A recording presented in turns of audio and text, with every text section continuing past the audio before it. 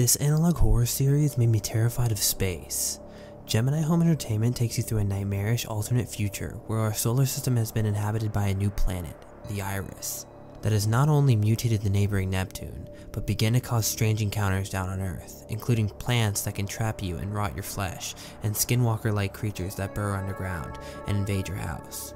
Unfortunately, it seems like death would be the easy way out due to the disease that spreads from any of the creatures that if contacted will slowly turn you into an abomination. Are you brave enough to dive into this series? As for me, I think I'll pass, but only because